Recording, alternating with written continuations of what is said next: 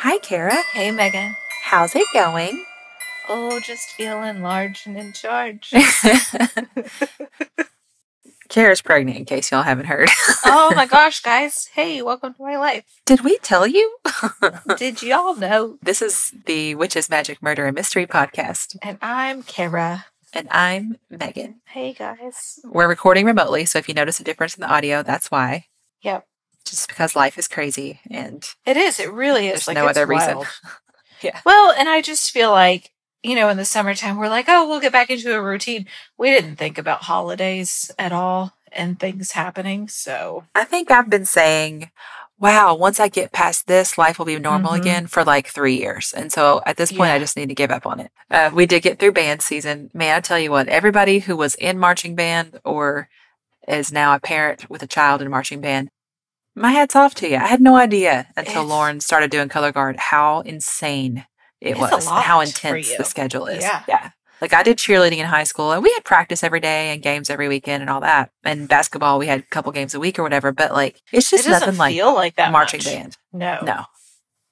They're practicing all day long and every night and whatever. But anyway, they did make it to state, which was amazing. And they got fourth in their class. It was incredible. They were so good. I cried. Oh. I cried because I'm an emotional disaster. That's adorable. I was just so proud of them. I know how hard they've worked. I was so happy for them, they've been working their little butts off. And then we had my birthday on Halloween. You guys, I was sitting at my front porch giving out candy. And I looked up and there's Willow. And I was so excited. Gosh. And then there was Kara right behind her. Here we are. Yeah, my sister lives in the neighborhood right next to Megan's. And we're walking. Before we know it, Brian's like, we're really close to Megan's house. So I told Willow, I was like, Willow, guess whose house we are really close to? She just takes off running like she knows where she's headed. I was like, whatever. I just love that child. It was so great to see you. It was such a nice birthday funny. surprise. Like all your little friends were like, this is Willow. Yeah. So Kara just happened to show up at the same time that like my neighborhood friends, they like walked over and sang happy birthday and brought me a cupcake. It was really sweet. So cute. And yeah, I really have the best friends. And so as soon as they see Kara, a lot of them have never met Kara. Actually, I don't think any of them that were there at that time had met you. And so, but they all knew you because of the podcast, right? So that was pretty fun too. It was so cute. So anyway, it's been a great week and now we are here with the podcast, which is another exciting. Right. I love recording time. I do too. It's good for the soul. So we have my episode today. First, I wanted to talk about, we did not put up an episode this past Tuesday, and here's why. We had recorded one. I researched an episode about a little boy who was found in a suitcase in Indiana earlier this year. And it was a story that I did not know about until someone put it in our Facebook group. Yeah. And which was surprising because it was really close to Kentucky. And I'm just surprised I hadn't heard about it. Yeah, it had some Louisville ties? Yeah. Well, the area it was found in, they considered part of the Louisville metropolitan area, even though it's in Indiana. So I was like, well, let's do it on the podcast. It's not like we have a huge listenership, but we've reached some people, especially in this area. And so I was like, let's just see if we can get the story out. Yeah. His body was discovered in April. And as of the morning of October 26, 2022, he was still unidentified.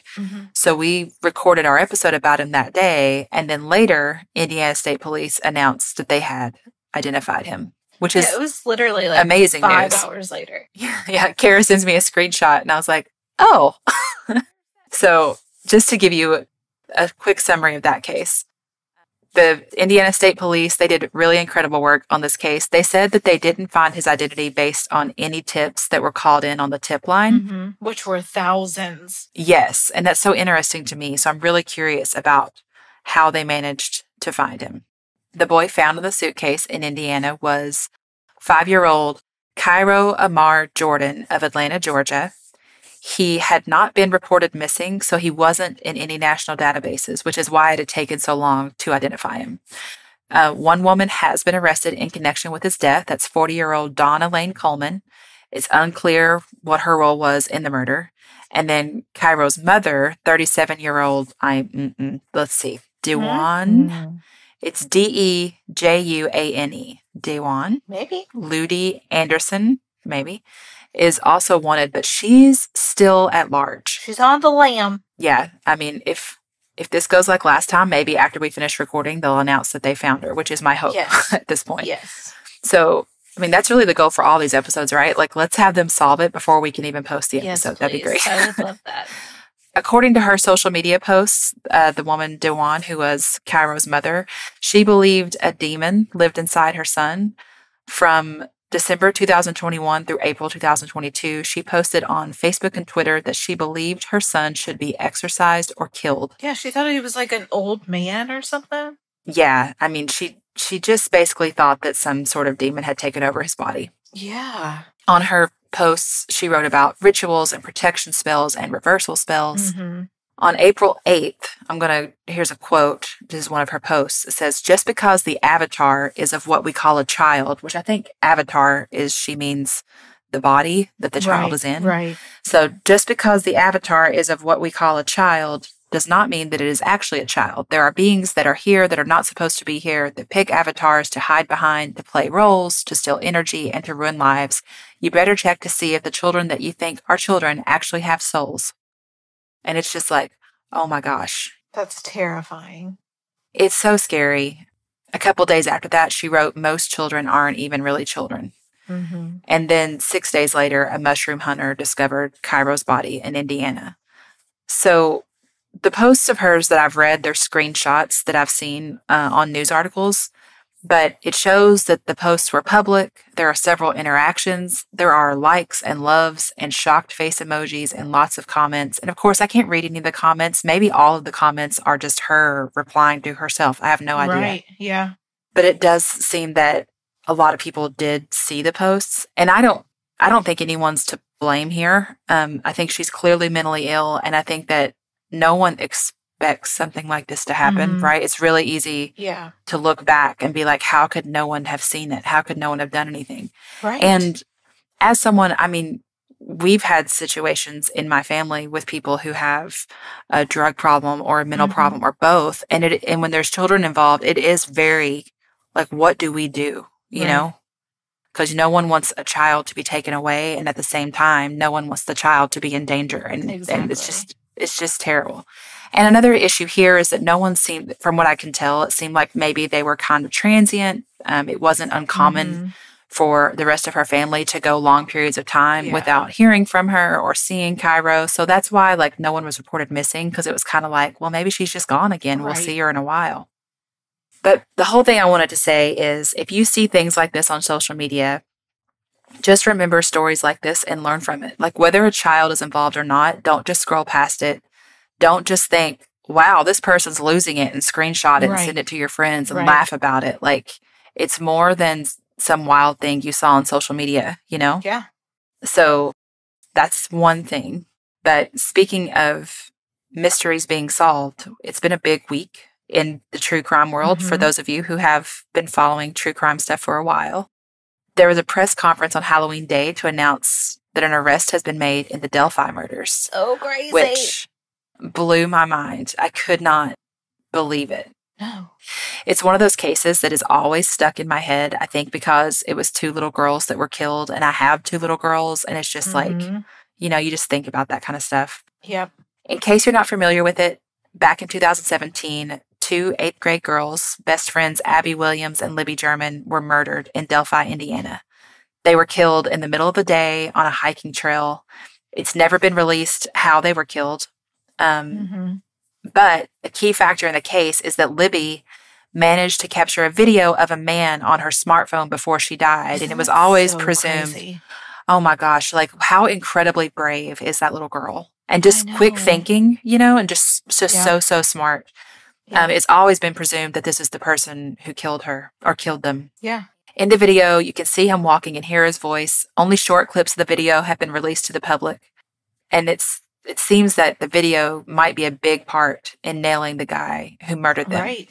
Yeah. It's been a huge ongoing case. They've had lots of persons of interest, but this is the first time that anyone has been officially arrested and charged, which makes me think they must be pretty sure it's him. They must have some pretty solid evidence. Yeah. The man in custody is Richard Allen. He's 50 years old. He lives there in Delphi, which that also blows my mind. I guess I had it in my head that whoever it was probably long gone, you know? Right.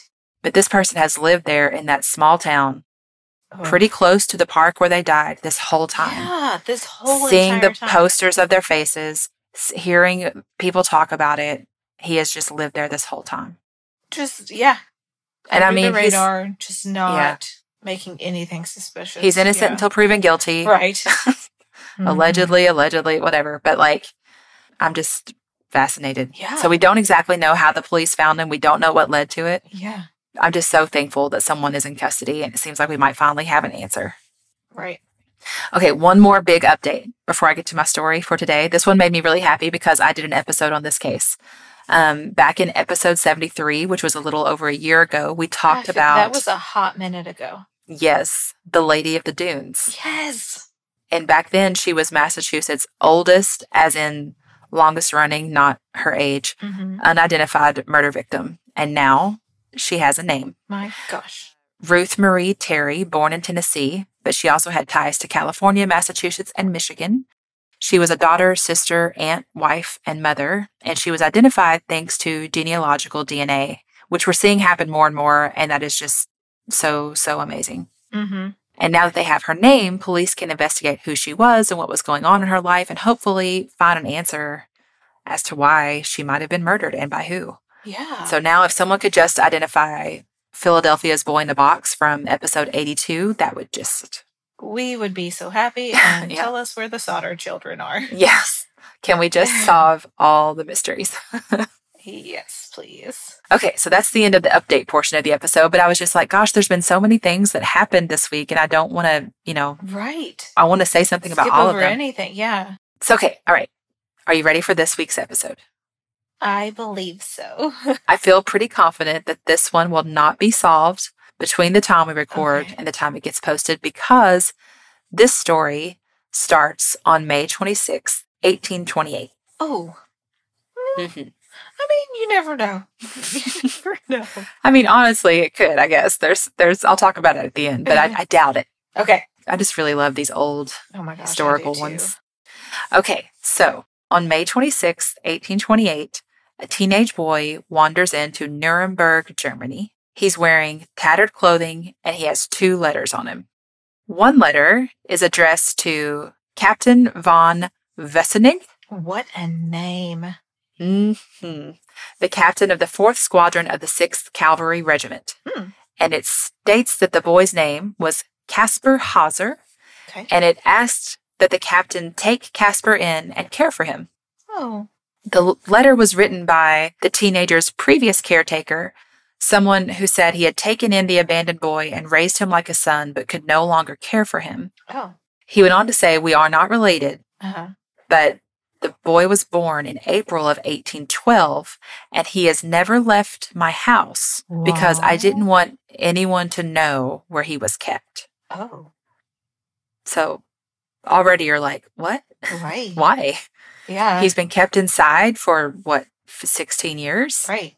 The letter said that the boy could read and write, and if he had only grown up with parents, he would have been an educated boy. Oh.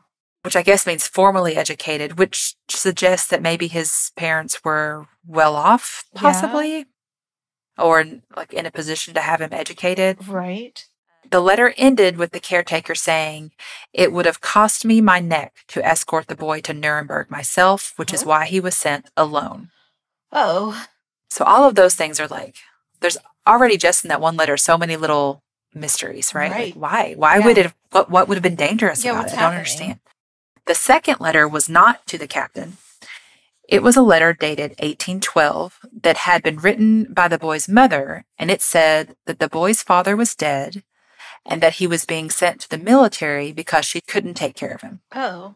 But right away, I'm like, the military? Yeah. And the letter was written in 1812, which is when he was born. So was she sending him to the military when he was born? Like, I don't understand what that is. And I tried to figure it out, and I finally gave up. Yeah, like, how did he get here? Right. Maybe she meant that her plan was that once he got a little older, he was going to be sent to the military. Like, his father's dead, and that's the only thing I know to do. Yeah. Child soldiers were used in World Wars I and II, so presumably they were used before that too. Mm-hmm. Or maybe it's like because of who his father was, which we don't know, but True. maybe it was a given. Like, Yeah. because his dad was this, that means he needs to go into the military. Like maybe his dad was some kind of war hero or powerful person or something. Anyway, Kaspar had no memory of who he was or where he came from. And to be honest, he was a little weird. People said he acted like a very young child. He was just sort of like in awe of everything. You know, that whole like the way that toddlers are just like, whoa, wow, what about everything. This? Yeah. Yeah. That's sort of how he acted. And he had, they said, uncivilized manners. Okay. And so he really had been in the house for a long time. Yes. Okay. It all matches up with that story. And he preferred bread and water to meats and vegetables. Like they would try to give him other food and he's like, no, bread and water, please. No, it sounds like Mabel and her donuts. That kid. I will only eat donuts. Donuts, yes. It's like me and peanut butter. Yes. They also said that the way he walked was kind of like a toddler, like he was just learning how. Oh, wow. But people were also like, he's fine. He's not a madman or mentally disabled in any way. He's fine. He's just a little odd. Yeah. So he didn't talk much unless he was just repeating back what people said to him. Okay, like a toddler learning to speak. Mm-hmm. Huh, okay. He was familiar with money and he could say some prayers. But he had a pretty limited vocabulary. He was familiar with money? Right. Okay. So he knew what money was. And it said most of his limited vocabulary had to do with horses. Like he'd say over and over, like it was a phrase he had just learned, I want to be a cavalryman like my father was. I want to be a cavalryman like my father was. And horse. So he had these phrases he would just kind of repeat. Okay. Not knowing what to do with the boy, it was finally decided that Kaspar would be kept in the town jail as a vagabond. Oh. So that's where he stayed for 2 months. Okay. Yeah. It seems like a weird choice, but I guess, he's a 16-year-old boy and it's like, what do we do? Right. So while he was kept there, people continued to work with him. Someone brought in a candle and Kaspar seemed completely amazed by the flame, trying to grab it, and it burned his hand. Oh, wow. And he had the same amazed reaction to his reflection in a mirror. He seemed confused and he tried to reach out and like touch it. So it's like as if he's never seen these things before. Some people thought that maybe Kaspar had been like a feral child who had raised himself in the woods. But then where did the letters come from? Stories are something else. Yes, I know. So he was released from jail and became a ward of the city, taken in by a nobleman named Lord Stanhope. And this is when he really started making progress. He got way better at communication, making strides pretty quickly. And now, armed with the ability to communicate better, Kaspar begins talking about his life up to this point. Okay. So, like, nothing's happened to him. Like, he still has these memories and stuff. Yes. Okay. That's when we learn that before he showed up in Nuremberg, Kaspar had lived the entirety of his life in a small cell.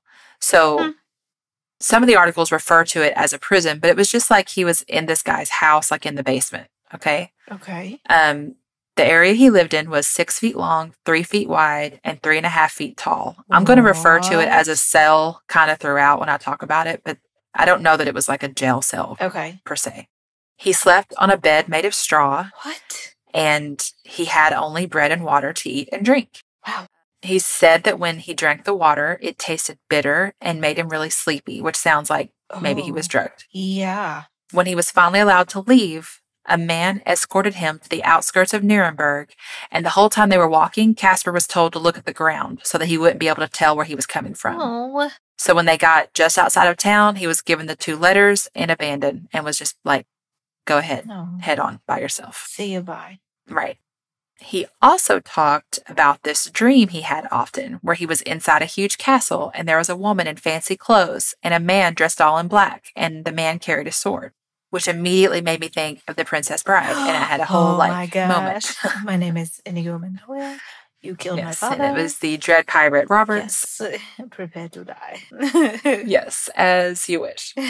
Now, at this point, Kaspar is becoming something of a celebrity, which I'll get to in a few minutes. But there are people who are studying him because he's such a mystery. Like, here's this teenage boy who seems to have been raised in secrecy, completely away from other people, without learning the things he should have learned. I mean, not just basic education, but also things like eating food besides bread and walking normally. Apparently how to stand. Like, what? Right. So, but I mean, they said the cell he was in was like 3.5 feet tall. which is super bizarre. Yeah. Yeah. So, Wow. I don't know. Eventually, Kaspar went to live with a professor who was studying him, Friedrich Dahmer. Friedrich. Yeah. A schoolmaster and a speculative philosopher. Wow. Dahmer theorized that Kaspar's dream about being in the castle was actually a very early life memory before he was put into the small cell that he lived in for the majority of his life. Oh. When he goes to live with the professor, we learn that Kaspar was a super talented artist with a knack for drawing. And you can still see some of his drawings if you look him up on the internet. It's pretty cool. As hard as he tried, Dahmer learned little more than we already know about Kaspar's background. Then, in 1829, I don't know why that came out so weird. 29. 29. Then, in 1829, about a year after he appeared in Nuremberg, Kaspar was attacked in Dahmer's home. Professor Dahmer found Kaspar in the basement with a head wound, bleeding profusely. Kaspar said he had not seen his attacker, but he had recognized the voice as that of the man who had escorted him to Nuremberg. What? And the attacker had told him that he would die if he ever left Nuremberg, and then bludgeoned him in the head, which is a weird thing to say. Yeah. Like, you're going to die if you ever leave here, and now you might die also right now. Right. I feel like it's weird. Bleed out too, so what kind of warning are you giving him, and then also bludgeoning him in the head? Like, I don't understand. Why are you giving him so many mixed signals? Yeah. It's so confusing. He's already having trouble communicating. Right. So then, the next year in 1830, Kaspar was attacked again. My God. This time, he was shot. What? Yeah. Again, he did not see who shot him, and again, he survived. Oh my gosh. And then, 3 years go by, and on December 14th, 1833, Kaspar came stumbling through the door of Lord Stanhope's home. He was clutching his side and talking very fast, saying he had been lured to the park by a stranger, and then the stranger had stabbed him in the side. What? People were like, okay. Oh, this is a lot. Can you take us and show us where this happened? Yeah. And it seemed like they didn't quite believe him. Oh, so he's Kaspar tried to lead them back to the spot where he was stabbed, but on the way he collapsed and he died 3 days later from his stab wound. Oh no. Yeah, so he actually died on December 17th, 1833. Oh my gosh. He was buried in Ansbach. Mm-hmm. Ansbach, I don't know. And his headstone reads in Latin, but I'm going to say it in English just for you guys, not for myself. Thank you. Yeah, because you got that down. Here lies Kaspar Hauser. Riddle of his time. Aww. His birth was unknown, his death mysterious, 1833. Oh, wow. I want this, everybody take note. Ready? Yep. When I die, if I die, I would like it to say, here lies Megan Whitmer, riddle of her time. I think that is the coolest. Yeah. Like, I just love that. The riddle of her time. Riddle of her time. Enigma. Yes. It's great. Megan Whitmer, comma, Enigma. Enigma. Okay. So there were hundreds of books, magazines, articles, and later films and even plays written about Kaspar Hauser. Oh my gosh. In 1874, there's an article that said the following. One of the strangest stories of the century is that of Kaspar Hauser. For a quarter of a century, from 1828 to 1853, it is doubtful if any single individual in all of Europe was so much discussed or awoke so great an interest and curiosity. Oh. The newspapers on both sides of the ocean were full of him. Pamphlets and booklets were printed to sustain this or that theory of his birth and belongings. Philanthropers, philosophers, and savants were aroused on his behalf. They were aroused on his behalf. Mm-hmm. Wow. Yes, they were. So. Wow, that's... They did a lot. That's so crazy, though. Like, I'm sure that guy just kept trying to come back and kill him. Like, dude, you learned to say too much. But also, how did these people keep getting in the castle? Well, he's just in his home, like just a normal home at this point. Oh, yeah, that's true. But still, how do they get into the home and no one else sees them? So, right. Everyone wanted to know who was Kaspar Hauser. And this is a mystery that lives on today. People are still investigating it. Trying to unravel the mystery relies heavily on how much we believe about what Kaspar said. Right. So let's start at the beginning. It's a very good place to start. How's that really song go? is. A very good place to start. Okay. He had the 2 letters. Analysis of the letters seems to show that they were written by the same person. Okay. Now, does that mean the person was Kaspar or someone else? Like, yeah, was he faking it to Right. where he knew exactly what he was writing? Because if he wasn't, he had no idea. right. So it may be that Kaspar's captor, wrote both letters.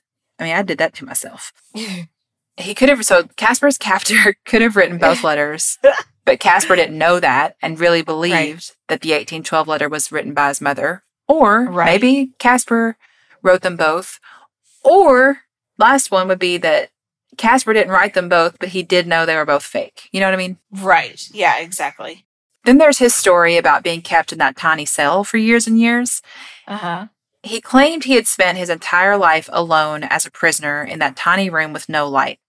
But you would expect that if that were true, if he had gone nearly 16 years without sunlight, then there would be like physical repercussions to his body. Yeah, I was going to say, like, he would have all sorts of crazy, like, iron deficiencies and, like, all the things. I mean, let alone the mental impact that it would have on you, right? Yes. But at the very least, the lack of exposure to sunlight would have meant his body wouldn't produce enough vitamin D. And then, like, probably would have resulted in rickets, like a bone softening disease. Mm-hmm. And the article I read was like, nothing in the records mentions anything about any sort of bone deformities. But I did keep thinking about how they said he walked weird. Right. Oh, yeah, that's true. And I was like, I don't know. But probably these people have studied this better than I have. So if they say there's no bone deformities, then I guess probably there weren't. But I just think it's interesting to think they did say he walked strangely. The whole vitamin D thing, I don't know if I've ever told you this, but when I went, real quick, you guys, aside, when I wrote my book and got the book deal, I wrote my book as a standalone book. And then when my publisher made the offer, they wanted it to be a trilogy. And so I had to take my standalone book and rewrite it and make it a trilogy. Mm-hmm. And so I always joke that I've written 5 books, but they're all named between and they all have the same characters. Right, exactly. And different things happen. But I basically didn't leave my house hardly at all for like a year. Yeah.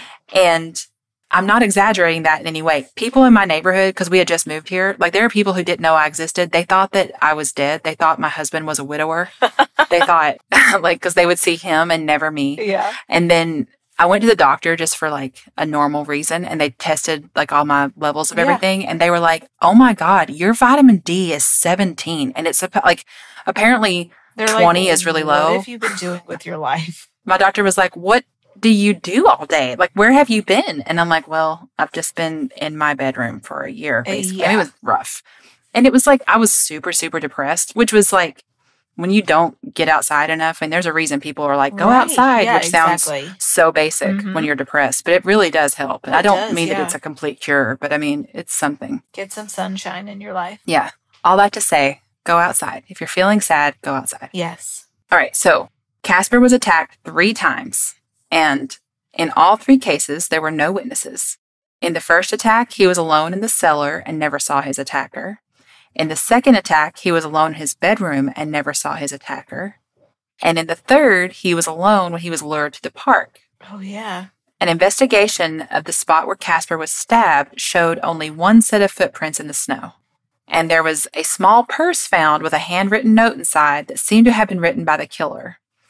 And here's what it said in German, which again, I could read perfectly, but I'm just going to translate it to English for you guys. Yeah, just for you. Yeah. Okay, not for me, because I am a genius. Yeah. Hauser will be able to tell you quite precisely how I look and from where I am. To save Hauser the effort, I want to tell you myself from where I come. I come from, and then it's like indecipherable, the Bavarian border on the river. Okay. I will even tell you the name, M-L-O. So it's a note from the killer that, like, he wants to tell you who he is? Yeah. Why? Why would a killer write this note? Right, Why would this happen? Yeah. So this raised suspicions that Kaspar had staged the whole thing Mm. and had accidentally ended up killing himself. Like, he hadn't meant to mortally wound himself, but that he had. So that's one theory, right? Like, that the whole thing was made up and the attacks on Kaspar were staged. Some people thought maybe Kaspar was an undiagnosed epileptic and that some of his claims and visions might have some sort of medical cause. Oh. Which I think is like you're bending over backwards to try and be kind. It's like we're saying, we don't believe anything he said, but we're also not exactly going to call him a liar. We're going to pretend that there's some reason, right? We think that something happened. It just seems like there's no other evidence of that. So I'm not sure. Others think that Kaspar was delusional, perhaps driven mad by the neglect and abuse that he had suffered, being held captive for the majority of his life. Right. But that would also mean you'd have to believe that he was telling the truth about being held captive for the majority of his life. So at what point are you saying the lies started? Where did they manifest? Like, where did this happen? Like, what? Right. I don't know. Yeah. Then there's the possibility that he was mentally ill, like a pathological liar. But to come up with all of those, like from start to finish. Have you ever dealt with a pathological liar? Oh, gosh, yeah. Yeah. Like, I've had, I'll make offhand comments like, well, that person's a compulsive liar. But, like, I've only had one person who I'm actually like, that person is actually seriously a pathological liar. Yeah. And it really will make you feel insane, particularly if you're like me, where I always want to understand why a person did a thing. Yeah. Because and they just the thing with pathological liars, right, they don't have a clear motive. There is no end game. There is no, this person lied in order to do this thing. No, it's like sometimes the simplest things, and other times you're like, what? So I'm bringing this up because I think when we start to speculate that Kaspar made the whole thing up, the natural inclination is to want a motive. Like, why would he make all of this up? How did he expect to get away with it? Exactly. Why would he need to add the drama of the attempts being made on his life? And the hardest part to accept is there isn't always a why. Right. Like, sometimes people are just really, really, really messed up. Right, just out there.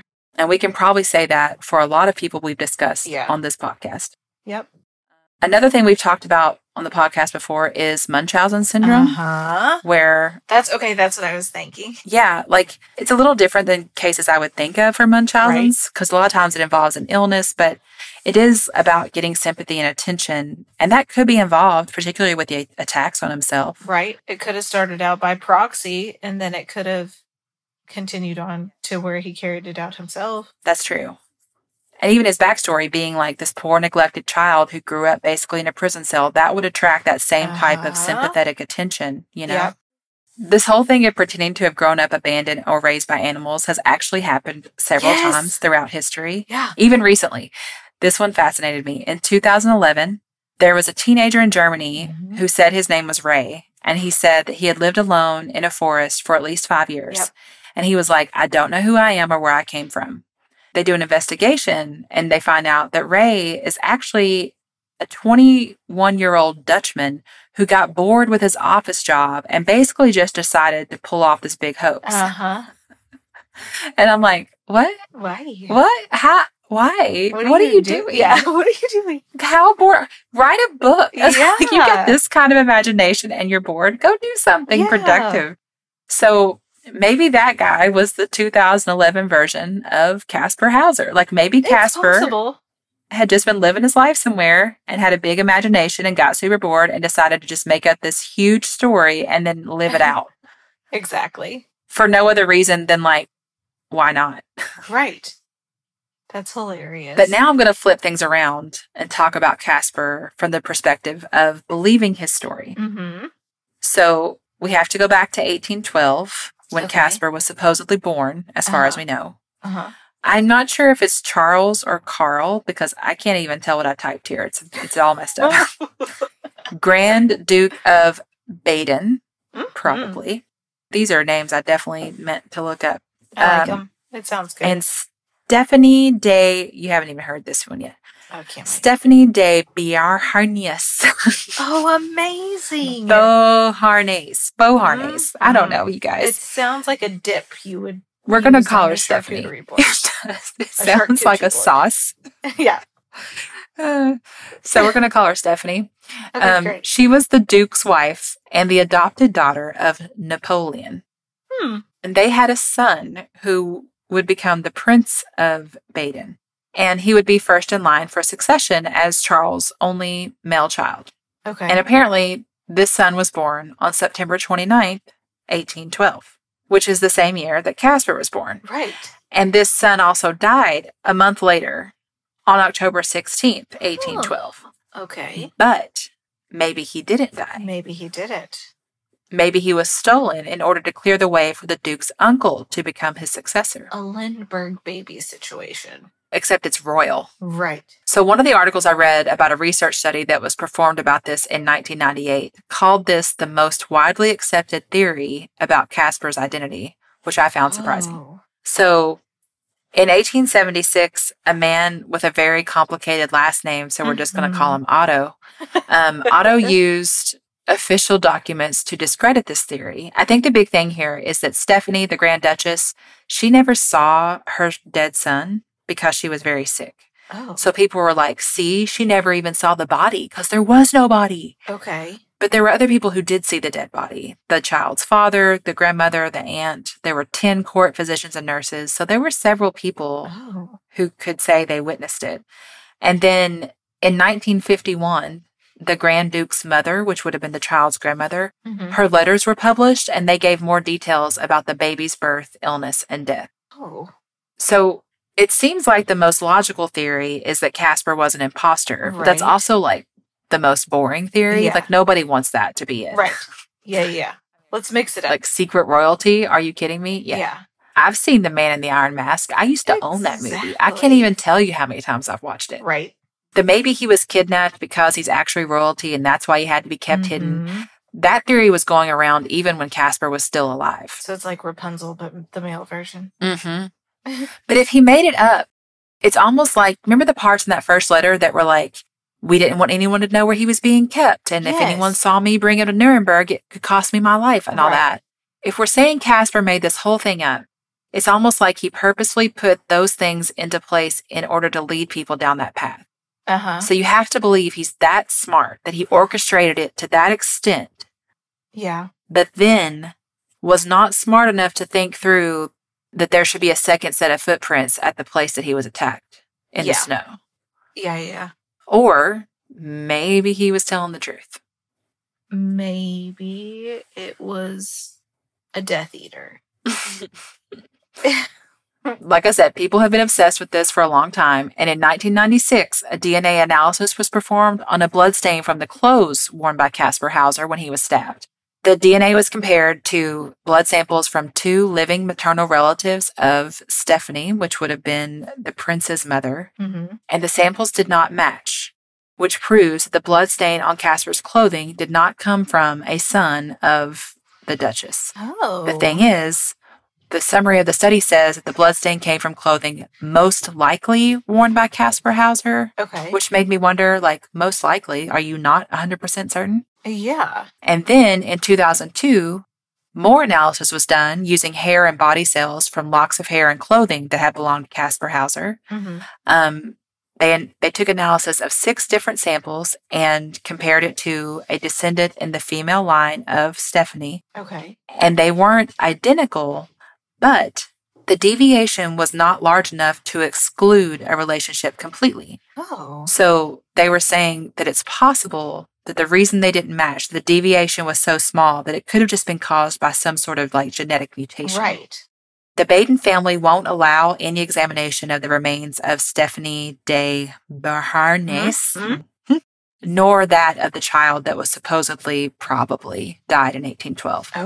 So they still haven't 100% ruled out the Prince of Baden theory. I mean, at this point, I don't think we're ever going to know. And I think if there is a royal secret, they'll just, it's like you can't believe anything. To the grave with all of them. They'll just say whatever they have to say. Even the people who are like, all the witnesses who are like, we definitely saw the child dead. Yeah, and they're like, you could just be saying that because it's a royal secret. Also, maybe they did. Maybe they really did.